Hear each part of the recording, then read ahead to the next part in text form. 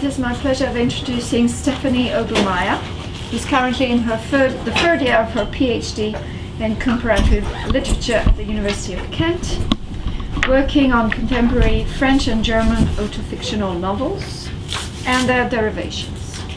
Her thesis is entitled Hijacking a Genre on the uses of the 21st century French and German autofictional novel as a means of responding to contemporary literary anxieties. And she focuses on authors such as Michel Houellebecq, Amélie Nothomb, Felicitas Hoppe, I hope I'm pronouncing it right, and Clemence Zetz. And she'll be presenting a paper, exciting paper with Josephine Baker, who's now friends with Justin Timberlake. I don't know if Facebook is going to crop up, but we'll see. Definitely. Thank you so much for that very kind introduction, Claire, and thank you so much, Erica, for having me here. I'm delighted to be here, and even at the start of the conference today, you know, I was sort of starting to make connections with everything else that everybody had been saying, and I thought, oh, I should mention this in my paper, I should mention that in my paper, and obviously I won't have time to address all of these issues, but I'd really, really like to. Good. Well, without further ado, I'll jump right in then. So, in his novel Lookalikes, published in 2011, Thomas Meinecke combines pop literature with autofictional elements in an attempt to develop a multimedial and multilingual model for contemporary storytelling about the present through genre mixing and sampling. By featuring a cast of lookalike characters who resemble celebrities and whose main interaction involves discussions of popular culture, the text explores themes of identity construction in the age of Google. While the text has as yet only been published in hard copy, as you can see here, the debt it owes to digital material and online interaction is clear, especially in the lookalike characters' dialogues. Communication in the novel is most often mediated via Facebook and its various interactive tools. While this is done partly to bridge physical distances, it also facilitates transitions and links between the disparate sections of a text woven together out of quotations, intermedial references, and snippets of critical discourses. Moreover, the inclusion of other languages besides German adds a multilingual dimension to the text that, on the one hand, further complicates the attribution of content to individuals or extra-textual sources, and on the other allows for misreadings and misunderstandings in a way that the text actively acknowledges. Lookalikes therefore not only borrows from digital content and online models of communication, but also anticipates its reception by a digitally literate readership and the further proliferation of its components on the internet. My paper will argue that Lookalikes challenges contemporary conceptions of the novel, as well as commenting on contemporary methods of processing and exchanging knowledge and content. To give you a brief introduction to the author, since I can't imagine many of you are familiar with him, having established himself as a writer, musician, and DJ in Germany in the late 80s, Meinecke is now well known as one of the three Surkamp pop literature or pop literature authors, Reinhard Götz and Andreas Neumeister being the other two. These authors share a fascination with popular culture and music, as well as a similar concern with writing literature that somehow does justice to the present. As one critic observes, their aim is not so much to understand or explain the present, but to approach it by means of citing, recording, copying, and taking stock. Rather than claiming to capture or represent contemporary reality, pop literature attempts to, and I quote, set free diagnostic potential with regards to the present without smothering this potential through explanations, expressions of opinions, or other aids to comprehension. In Meinecke's case, this means writing novels in a sober and inoffensive style and focusing less on plot than on a cast of generally hip and attractive young characters who themselves function as vehicles for elements of philosophical, literary, and cultural critical discourses. The literary technique Meinecke uses has been described as sampling, likening Meinecke's role as an author, aptly enough, to that of a DJ or arrangeur who generates rather than writes a text through sampling, mixing, and remixing. His texts are a heterogeneous construct of quotations, intertextual and intermedial references, and his dialogue tends to be interrogative and repetitive rather than affirmative or expository. As critics have pointed out, this is Meinecke's way of adopting theory, not only as a topic of his novels, but also as a method or literary process. In one of Meinecke's earlier novels, Tomboy, For example, the interrogative style of the novel matches the interrogative style of much of Judith Butler's writing. The novel thus addresses core concepts of gender theory in both content and style, while at the same time opening these concepts up to new readings in the context which the literary text provides. Meinecke has stated repeatedly that he sees no value in adhering to conventional literary ideals such as originality and invention. This method of writing by sampling and the creation of an associative web around topics of interest nevertheless makes it possible for him to express his own concerns and preoccupations as a novelist through someone else's voice. In one example from Lookalikes, Meinecke quotes a passage from Henry Louis Gates Jr.'s The Signifying Monkey in order to at least partially explain how his own technique of sampling to partially explain his own technique of sampling and thereby explain more broadly how the novel itself works. And I quote, this is originally in English in the novel as well, so I haven't translated this, but all the other translations from German into English I've done myself because this hasn't been translated into English as yet. So, Mumbo Jumbo by Ishmael Reed is the great black intertext replete with intratexts referring to one another within the text of Mumbo Jumbo and also referring outside themselves to all those other named texts, as well as those texts unnamed but invoked through concealed reference, repetition, and reversal. The passage does not perhaps describe how Lookalikes works exactly, but the parallels are clear to see, as Lookalikes, like Mumbo Jumbo, creates links within itself, but also refers to texts and other media that exist outside the text, but that are echoed directly or indirectly in the novel. So this passage gives the reader insight into how to read the novel, while at the same time adding a further node surrounding Ishmael Reed and Mumbo Jumbo to the associative web that is being created both on the page and in the reader's mind. So I'm going to make a slight digression here just because I want to refer back to this at a later point. In the case of Lookalikes specifically, this associative web is spun across two narrative strands. One features a series of young and attractive lookalike characters who resemble the popular culture/cultural studies icons Josephine Baker, Justin Timberlake, Serge Gainsbourg, Greta Garbo, Shakira, and Britney Spears. Living mainly in Düsseldorf, ostensibly Germany's fashion capital, and spanning a variety of gender identities and sexual orientations, their primary interaction involves discussing topics including fashion, pop music, religion, and of course gender and identity construction.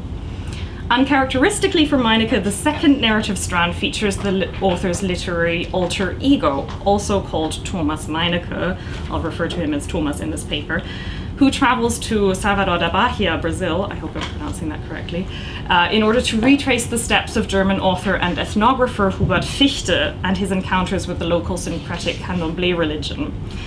Meinecke has been quick to point out that the novel is no way meant to function as either a personal account of real-life experiences or an exercise in self-discovery or self-invention, since its primary interests very clearly lie elsewhere.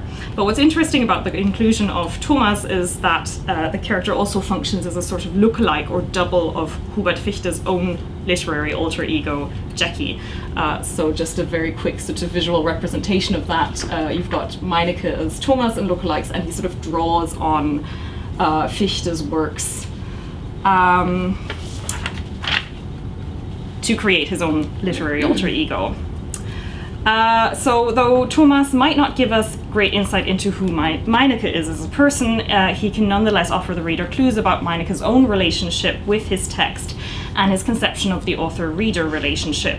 Even though Thomas might seem quite an incongruous element in this text, I'm bringing him up to demonstrate how Thomas functions here as yet another voice contending for the reader's attention, and one that conventionally commands the reader's trust. End of digression. Meinecke's strong interest in digital forms of literature is not only clear from interviews, but also from the construction of his novels themselves. A previous novel, Hellblau, has been read by one critic as a blog or online chat room dominated by three main characters. And several critics have observed how Meinecke strives to create a sense of interconnectedness in his texts with quasi-imitations of hyperlinks. Moreover, particularly in Lookalikes, frequent mention is made of social media platforms and online communication tools. Alongside email, Twitter, Skype, YouTube, and even MySpace, he most commonly refers to interactions on Facebook, such as Josephine Baker is now friends with Justin Timberlake, Erdmute Wagenbach poked Serge Gainsbourg, Justin Timberlake and Serge Gainsbourg joined the group Rainbow Culture of Diversity. Greta commented on Justin's post. Serge and 5 others like this. Britney Spears shared a link on Greta Garbo's wall. Besides demonstrating Meinecke's delight in mixing lowbrow and highbrow culture, these interactions fulfill a double function, referring on the one hand to the writing process of the novel itself, while on the other anticipating its immediate reception among readers. Meinecke shows us through Thomas's actions parts of the novel's creation process, including email correspondence with a friend regarding a photograph he is searching for. I need it urgently for my new novel and can't find it through Google. Conducting some superficial online research in the form of accessing Wikipedia articles, back at the hotel, researched Arnold Böcklin's Isle of the Dead, and sharing some of the findings of his research on Facebook. Thomas Meinecke posts 2 YouTube videos on his Facebook wall. This corresponds closely to Meinecke's own professed conception of authorship, according to which he sees himself as a reader rather than an author. In Meinecke's own words, and I quote, "I have learned to write my text not as an author, but as a reader, so to speak, to reproduce in written form the process of my reading, to let material that I have found and that I don't necessarily have to have understood properly, over which I am not lord and master, flow through me, and to pass this on to other readers." This conception of authorship allows for a reception process that is remarkably similar to the writing process, enabling the reader to follow Thomas's and the other characters' paths of inquiry quite directly via the internet. That the text explicitly encourages this kind of approach is, moreover, made clear through incidents in which characters seek to confirm suspicions, to expand their knowledge, or in which they are merely following a whim.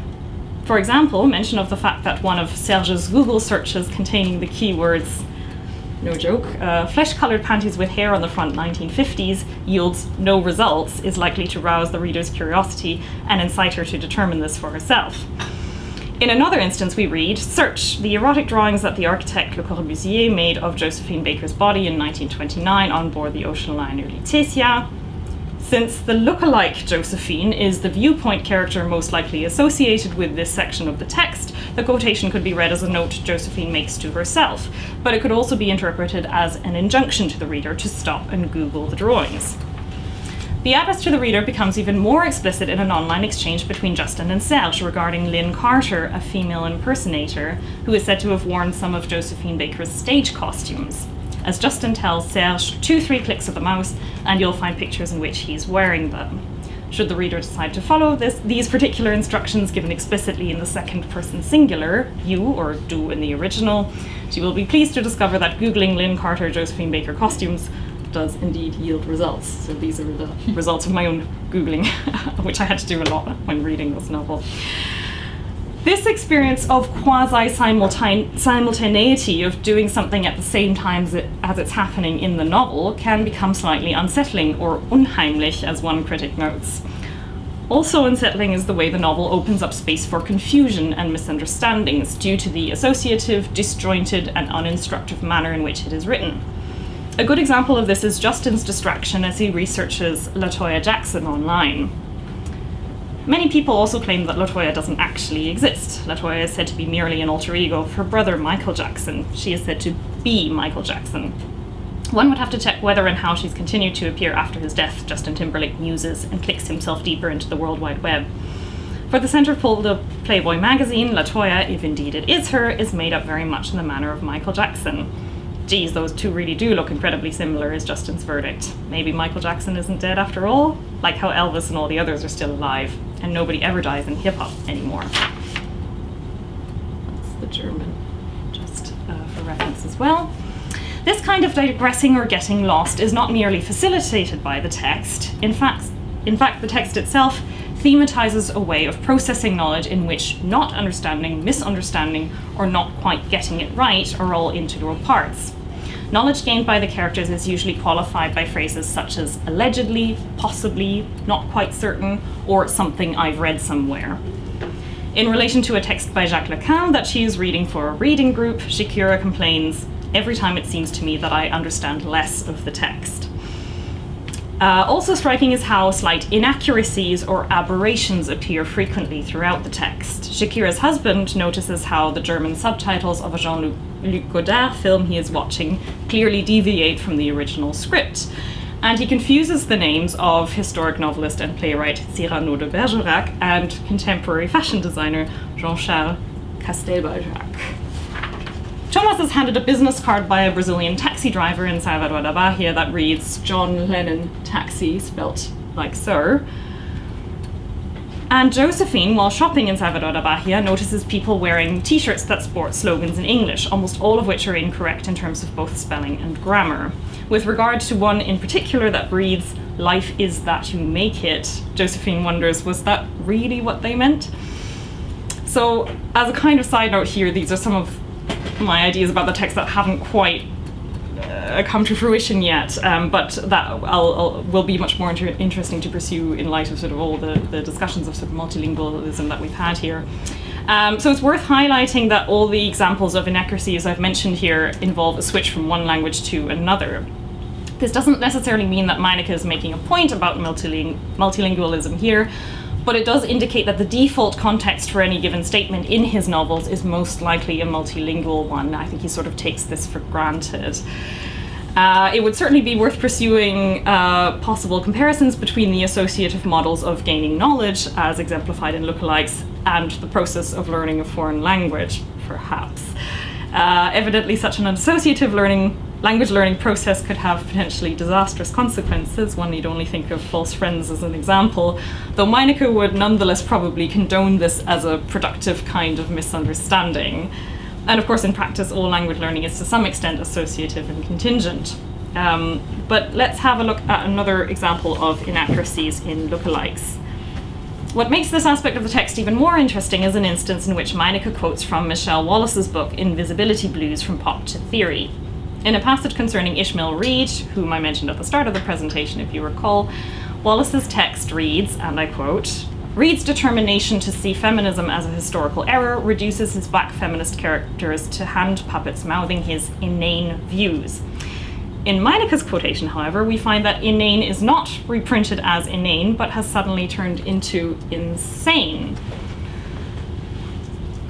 Considering that, as we have seen, inaccuracies are a theme that runs throughout the novel, one's initial suspicion that this might just be a typo, an arbitrary correction through some form of software, or an oversight by Meinecke's editor might already be weakened somewhat. One could even argue, given Meinecke's openness to slippages and misinterpretation, that it does not matter much whether this error was deliberate or not.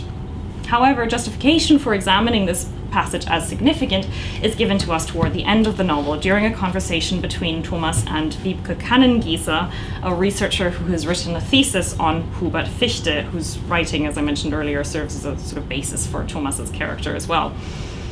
Wiebke describes how, in reading one of Fichte's quasi-autobiographical novels in which he otherwise consistently uses the name Jackie to refer to his literary alter ego, she suddenly comes across a page on which the character is referred to as Hubert. As Wiebke tells Thomas, "I asked myself then whether this was something the editors missed. If in 850 pages Jackie is once addressed as Hubert, that completely threw me. That's a deliberate choice after all. From my perspective as a literary scholar, I've got this one text and I'll interpret this one for now. And if it says Hubert at one point, then in the first instance, that isn't the editor's mistake in my view. Even if it is a mistake, I won't just let it pass." Thomas's response to this is, it's part of the text. So the author figure in the novel is in agreement with the literary scholar/reader figure. The fact that Meinecke feels the need to additionally legitimize Wiebke's reading, and by extension the application of this manner of reading to Lookalikes itself, through the character of Thomas, could be read as an unwelcome and superfluous intrusion by the author figure, in a way that was quite uncharacteristic of Meinecke's writing. Evidently there's a conflict of interest being staged here. Since generally, however, Thomas is framed as someone who undergoes the same arduous, non-linear learning processes as his fellow characters, we can also read this as an instance in which Meinecke is demonstrating his own fallibility and desire to learn from others. So to conclude, I hope to have demonstrated here that in Lookalikes, Meinecke instrumentalizes the text's agglomerative nature in terms of its sampling of both analog and digital material, as well as multilingualism, in order to draw attention to the similarities between the writing and the reading processes that are appropriate to this text. Meinecke seeks to highlight how the clustering of the text's elements is a contingent and associative process, mirroring the processes of navigating content on the internet, in which the author acts as a compiler rather than a writer. He also encourages a reception of the text that allows for its reintegration, if only in part, into the World Wide Web. Well, one critic's suggestion that Lookalikes be turned into an iPhone app in which the reader could remix their own version of the novel is unlikely to come to fruition. It is nonetheless clearly the author's intention that this content be further disseminated online or via other media, and that the text thereby extend beyond the boundary of its covers. Thank you very much.